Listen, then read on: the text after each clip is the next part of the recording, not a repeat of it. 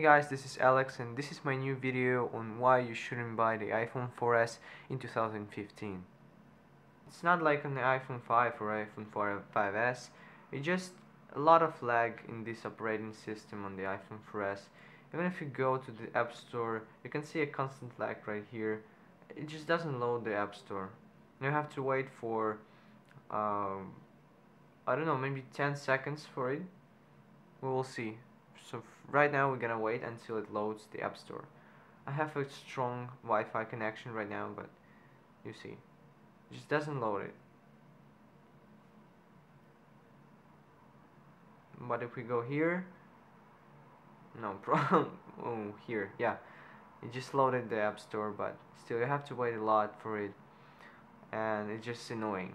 Next thing is camera. Well, I have here not the best camera ever, because on the iPhone 6 camera it's a lot better, taking a lot better selfies, and the quality and the sharpness is just another level.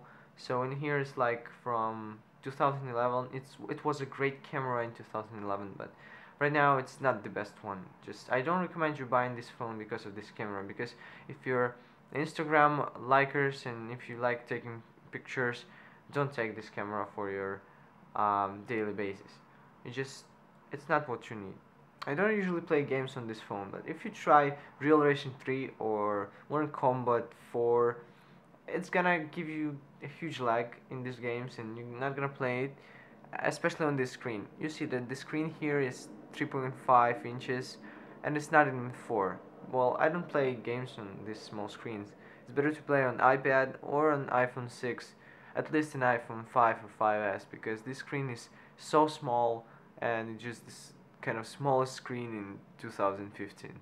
As you know, I'm a huge YouTube user, so if I go to YouTube right here, it's probably preloaded. Yeah, it's preloaded, so but still it's not, if you go to any videos and you're trying to stop them, it's not gonna stop in the second you stop it, because it's just not the best performer phone. So if you're a YouTube user and you wanna see lots of YouTube videos on your phone 4S, I don't recommend you buying this phone. It's better to watch on 5S or 5 iPhone 5, I mean, or higher, because this is not the best phone for videos. And you see that the screen is small, as I told you before, and it's just not perfect for videos.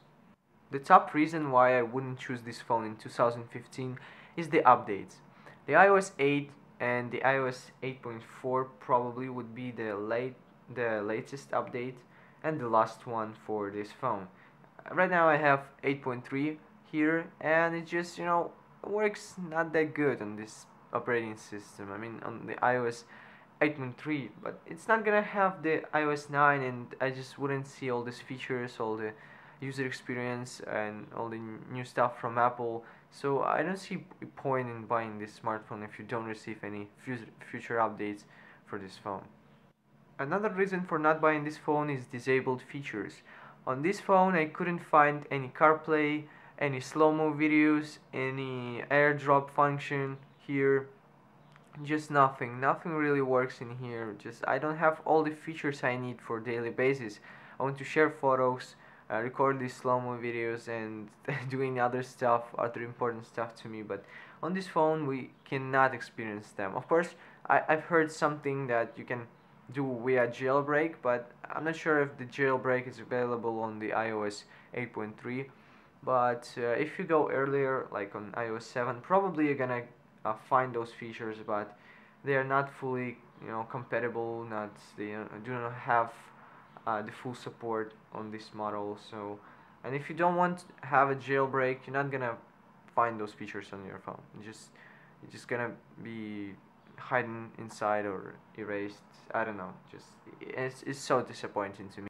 What about the battery? The battery is really awful. I cannot use this phone on a full charge for a day. I just use it for maybe half a day, but not more, because it just doesn't hold that much of battery. I don't know. I don't use it for games, as you know, and I don't take so many photographs and videos, but still, it just dies in less than one day, and this is really disappointing. Anyway guys, if you're gonna choose some phone just for calling, I would recommend you buying this phone. If it's only for calling, do not buy the iPhone 4 because it's just totally another phone, it's just totally another processor, and everything is just another. It's just similar because inside this phone is completely different from the iPhone 4.